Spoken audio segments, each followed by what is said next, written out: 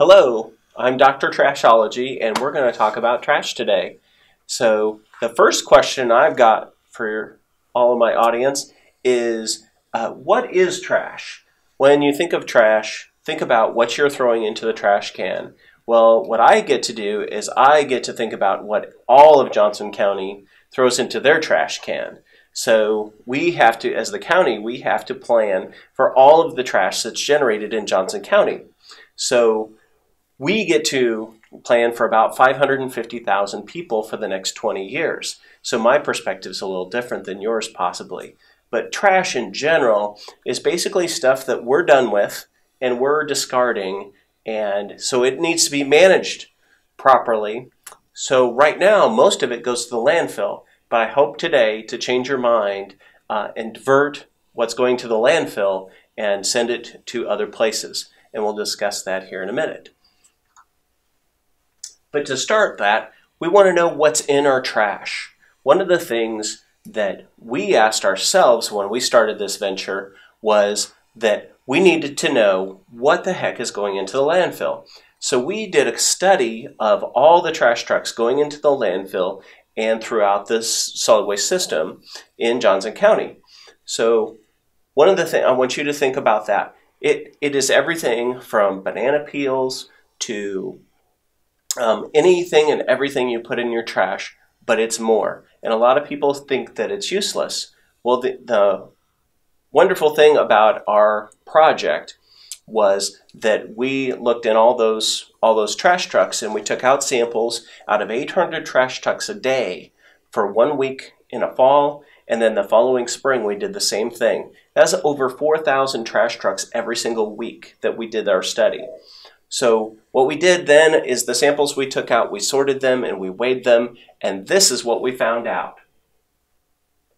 That when we separated into all those categories, 42% of what was going into our landfill was paper products. Those are things like cardboard, newspapers and paper sacks, newspapers and paper sacks, anything and everything that's made out of paper. So one of the next most things was food. There's about 1,500 restaurants in Johnson County and about 250,000 residents, homes and things. So they produce a lot of food waste. Things like leftover waffles, apple cores, get it out here, and also bananas. So all of this and all the restaurant waste and cafeteria waste all goes into the landfill unless it's being composted. So then we also have things like plastics, like plastic cups and plastic bottles that are going into the landfill that we found. And then the fourth most that we have was yard waste. So 11% by weight of what was going into our landfill was yard waste, like leaves and grass. So what we started looking at our pie chart here, and we found out, you know what, things like the paper that we did, glass items like jars and pickle jars and tea jars and things like that, were all going into the landfill. Also metal, like cans and soda cans, were going into the landfill. And when you add up all the things that could be recycled or managed differently than going into the landfill, we looked at all of these things, and over 85% of the material going into the landfill could be managed in some other way. Okay, next. So this is a picture of part of the study that we did, where you can see the people that are sorted through the trash. And next.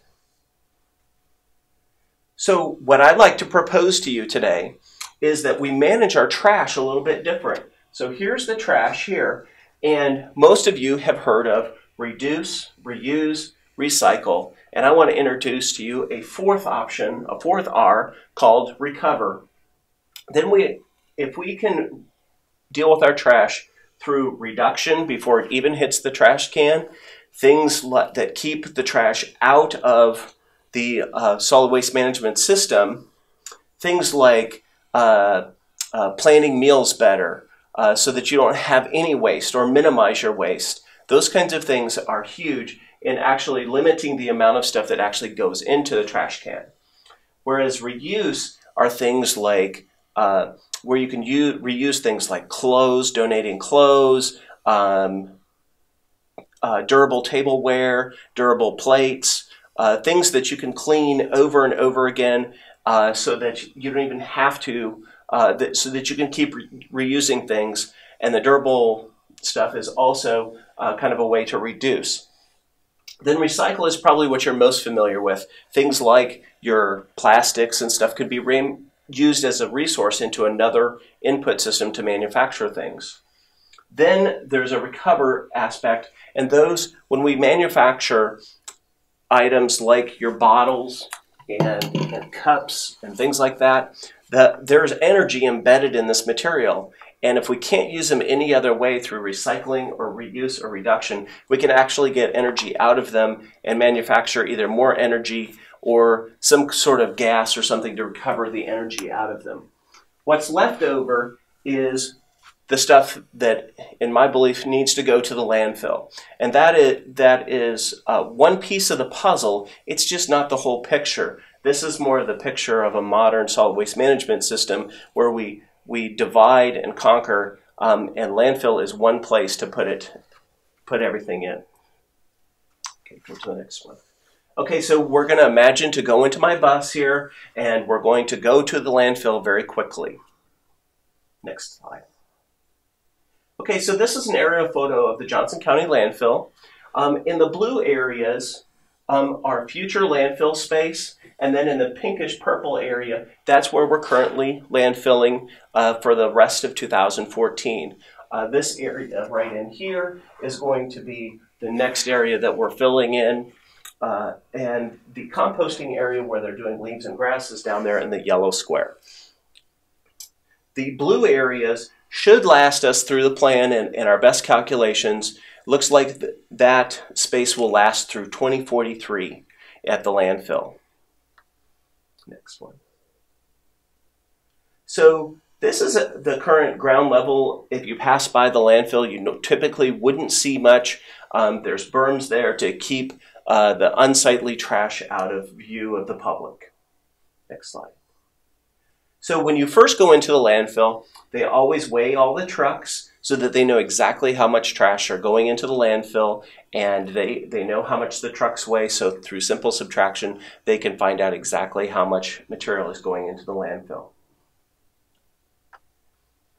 So as we had said, 800 trash trucks a day go through the gates of the Johnson County landfill, and this is a picture of kind of the parade up to what's called the working face, which is where they're actively depositing trash on a daily basis. It's always changing because they're covering over lifts of trash about 5 to 10 feet tall and compacting it to make it as efficient as possible and get packed into the landfill as much as possible so they can maximize how much refuse goes into the landfill itself.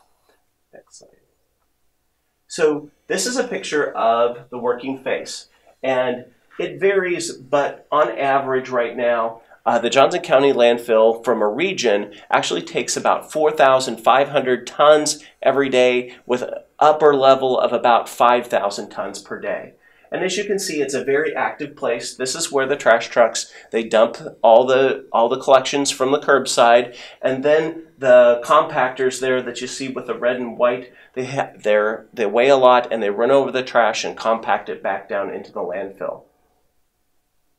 So I did a little calculation, and over the course of last year, we generated about 1.3 million tons of trash at the Johnson County landfill.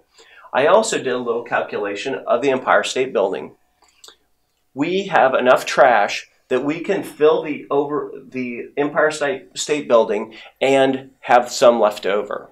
So we have a lot of trash, and that helps you kind of conceive about how much trash we're dealing with on an annual basis. So this is a picture of a modern landfill design, as you can see, it's a hole in the ground, thus a landfill. And so we dig in this area about 250 feet below the ground. Then they have to, for a modern landfill, they have to seal it off from the environment. So there's thick plastic that is put on the bottom of that hole, and then we stack trash on it and compact it in so that we can maximize that airspace. Also, what happens is in the end, it has a cap over the top of it so that we insulate that from the environment and the environment from the trash.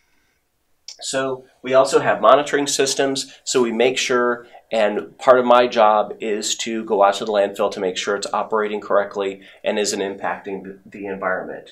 So we've been doing this since the mid-90s, and we're still learning a lot about how to manage our trash in an environmentally responsible manner.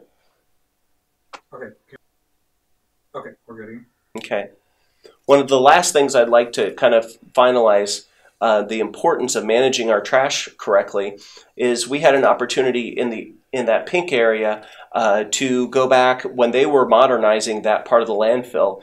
We actually dug up 1970s trash, and we found a newspaper, this newspaper here in this slide, that was actually from March 18th, 1972. And as you can see in the headlines, most of you younger viewers won't be able to understand this, but it's from Vietnam, and it describes an airstrike during the Vietnam War. And so this newspaper has been in the landfill for 38 years, and now it's over that because we did this in 2010.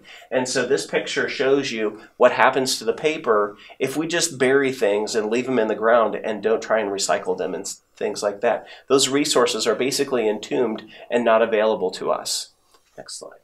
One of the other ones that we get a lot of questions about is there's a perception that a lot of leaves and grass and all the things that go in the landfill just dissolve away and disappear. Well, in that same area of the newspaper, and we know this because of the date on the newspaper, we found a bag of green grass that you can see in the yellow circle. It doesn't look like it just came off your lawn, but it's still recognizable as green grass from someone's lawn in the early 70s. This stuff doesn't dissolve very fast. There's a reason for that. There's hardly any oxygen in the bottom of the landfill. It's compacted, and so this stuff degrades very, very slowly. And so from my perspective, one of the better things to do is we can recycle that stuff and leaves and grass and paper through composting or through recycling and that chart that we had talked about earlier. As the last slide comes up, what I want to talk to you guys about is, just like we had talked about a little bit earlier, is about responsible resource management.